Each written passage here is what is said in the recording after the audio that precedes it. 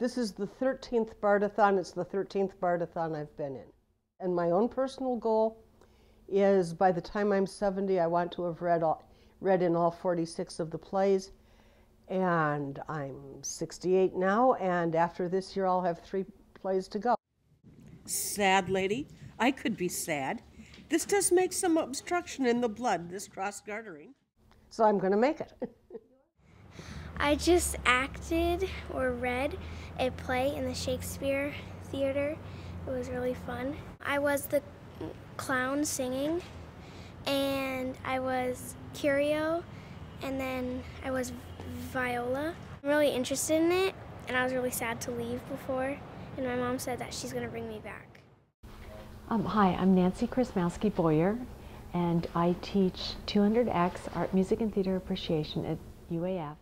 And I have my class here tonight at the Shakespeare Theater to read the Bard-a-thon. Fight after 1,000 victories once foiled, sing the Book of Honor raised quite. In every event that we go to, they have to write a paper, and I get glowing papers from the Bard-a-thon. An example of what they write is that they didn't enjoy Shakespeare in high school, and that this experience was an enjoyable experience. It's a neat experience because these students realize that there are things going on in their community on a daily basis that they can become involved in a very casual way. They don't have to pour their heart and soul into it. They can say to a friend, hey, let's go over and read some Shakespeare.